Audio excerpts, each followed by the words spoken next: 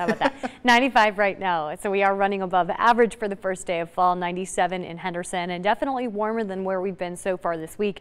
88 was the high on Monday, and since then we've been slowly warming 6 or 7 degrees above this time yesterday. So it is a noticeable difference out there. But air quality is okay and conditions are quiet. Air quality is actually considered good today with that smoke thinning out. Unfortunately, this is a downside to the forecast into tomorrow as some of that smoke returns. So moderate air quality is what we expect for your Thursday, and that smoke hangs around through Friday.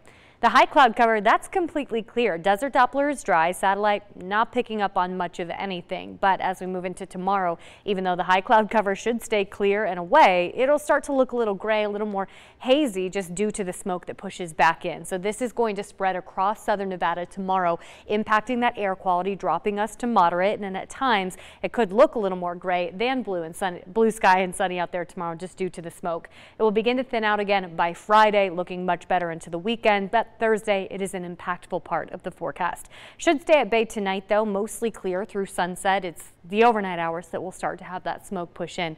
So today, looking good. Temperatures, yes, warming as compared to average. So for the first day of fall, it's still feeling a little summer-like.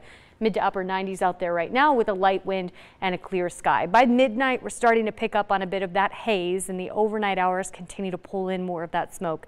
Lows falling to the low 70s, so not quite as mild or not quite as cool as where we started yesterday morning, and this morning maybe a light jacket for those kids, but not too uncomfortable.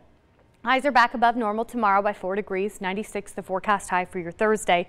High cloud cover is clear, but that smoky sunshine is going to be noticeable. By Friday, we're thinning that out a little bit as a couple clouds mix in, but temperatures hold steady in the mid-90s. So this is warmer than average, but at least it puts us in a pretty pleasant place. It's nice that we're not jumping back to those upper 90s, at least not through the weekend.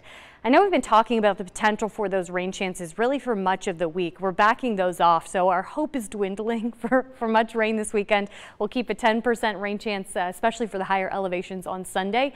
So keep in mind that a couple more clouds will mix in, but you see temperatures really hold in the mid-90s.